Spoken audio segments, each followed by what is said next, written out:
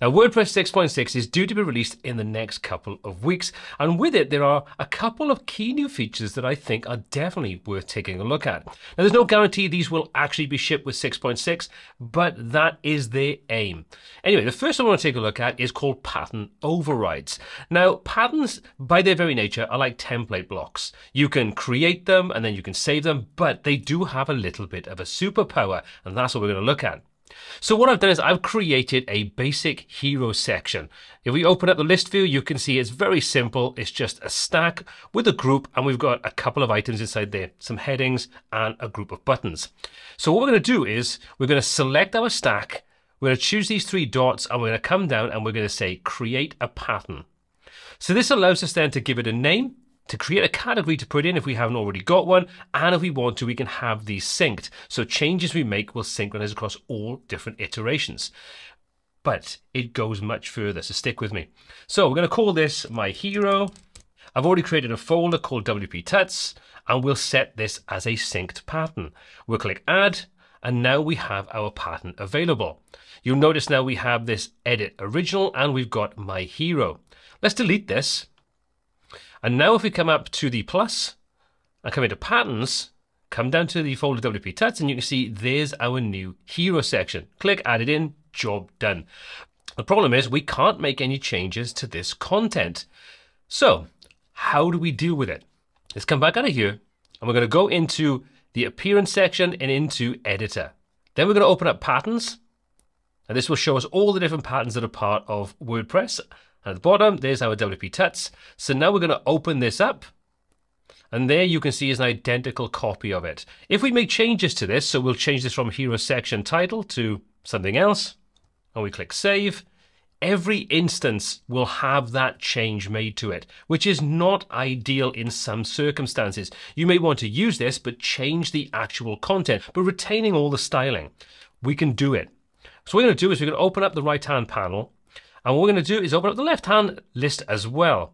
So we'll select our heading to start off with, our hero section header, come over to the right-hand side and come to advanced. Scroll down and you can see we've got this option called overrides. If we choose enable overrides, we can give this a name. So we'll call this my hero main title and click enable. We've now made that editable, and we can make changes on an instance by instance basis. So we can set this up for anything we want. So if we come to the second set of options, do the same thing again, enable overrides, click enable, do the same thing for our buttons. Now you'll notice that we don't have the option here. We need to expand this group out and choose the specific button or buttons we want to make available. So now if we come in, choose enable overrides, and there we go. So we've made these three sections editable. Let's click save, go back out.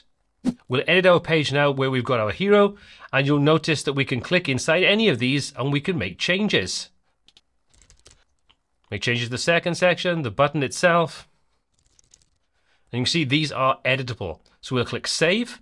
So now let's go and add another instance in. So let's scroll down, click our plus, and we'll search for my hero. There we go. We'll click to add that in, and you can see now we have two instances, but they are different. So we can apply this as many times as we want to, any way we want to. Now let's say, for example, let's save this. We'll go and edit our original. We'll choose our stack. Go over and choose our image, and we'll replace this with a different image. You see now we've applied a different image. We'll click save. And now if we go back to our page, you'll see our background has been updated, but it leaves all the editable options completely intact. Now there are obviously limitations on how you can use this. As you can see, we can't currently set the background image, at least I haven't found a way of doing it, so we can make that an editable option itself. So there is that limitation. But this pattern override does open up a ton of possibilities, especially if you're handing off to a client and you want to give them a certain level of control while retaining all your design aspects. So that's pretty cool. Now the second feature that I think is very useful, and I'm glad to see, at least in its basic form, it is making its way into WordPress 6.6, and that is the CSS Grid. Now CSS Grid gives us a lot of flexibility when it comes to the design. I have found this is quite glitchy at the moment, but this is still a release candidate. It isn't the final version. So I'm hopeful this will make it into 6.6 when it releases in a couple of weeks. Okay, so let's take a look. we'll click and we'll just go into grid. And you see that gives us the ability to add a grid in. And this will, by default, add in a 3x3 grid. We can change this over from the sort of 620 wide to wider, or we can go complete full width. Let's set this back to wide width for now. You'll also notice if we take a look on the right-hand side, we've got the options to switch between auto and manual. So the auto will automatically create the columns based upon the size of the minimum column width we've got set. So we've got the options for pixels, rems, and em. So let's say we'll put this to pixel value for now so you can see visually how this works a lot easier. And let's say we want to set this to something like 350. You'll see now what that does is it says there's space here for 2. Pretty cool. You'll also notice if we come into manual, we can just set up the number of columns that we want. So we can increase or decrease this as we see fit. So let's take a look by adding some content in and see how this works a little better. So let's just come in and add in a pattern. We'll add my basic block in, and you can see that's been added in. Let's duplicate that a couple of times. There we go. We now have 6 instances of that inside our grid, and you'll notice that our grid automatically sets itself up accordingly based upon the parameters we set. So we come back into our grid, we can adjust our columns inside here. You can see everything scales accordingly. Come back over to auto, and again do the same thing here. So we'll set this to be pixels, for example, and we'll set this to 300. You can see that gives us 3x3. Set it to 350. So things will automatically scale based upon that minimum column width that we set. And then if we come into any responsive modes, you'll see that we'll use those values. So when it drops down to tablet, it pushes it over to a single column, and the same for mobile view. Come back out. Let's make this a bit smaller. So let's say something like 250. You can see we get 2 columns. Go to mobile, single column. Into desktop, 4 columns. So it's responsive. Again, like I say, it is pretty limited on what we can do at this point in time.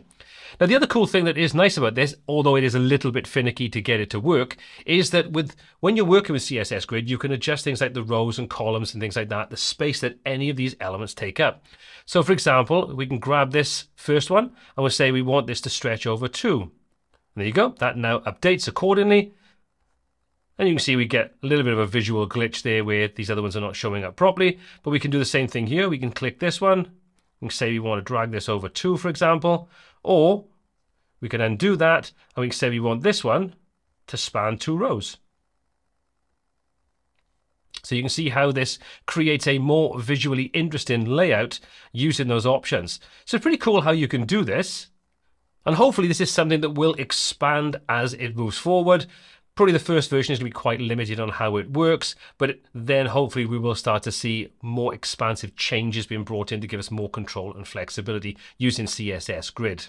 Now, another feature that I think is definitely interesting is what's called Rollback for plugin auto updates. Now, if you've ever set up auto update as part of WordPress, or you've had it left on by accident, you'll know that this can update a plugin and ultimately take your site offline, and you maybe not even know about it. Well, what this does is this will automatically revert that plugin back to the previous working version if it finds there's an issue with it. How reliable that is, I don't know, because I can't test it at this point in time, but it is an interesting feature. The other thing that I think is super interesting is that if you're a MainWP user, their new update is going to work in conjunction with this. So if you have an auto update and you're using MainWP and connected to the site and that does fail and it rolls back, you'll be notified about that inside your dashboard. And it'll give you multiple different locations where it'll show you that that rollback has taken place. That is pretty cool. So I'm looking forward to being able to test that out when everything is rolled out and we have this fully working and I've got a demo site I can set up to try out. But those are the 3 key new features in WordPress 6.6 that I think are definitely worth talking about. But what do you think? Are these things that will make you take a look at using Gutenberg or WordPress core full site editing and so on for yourself? Or it is still just all too much and you just don't care that much about it? Let me know in the comment section down below. As always, all applicable links are in the description. My name is Paul C. This is WPTuts, and until next time, take care.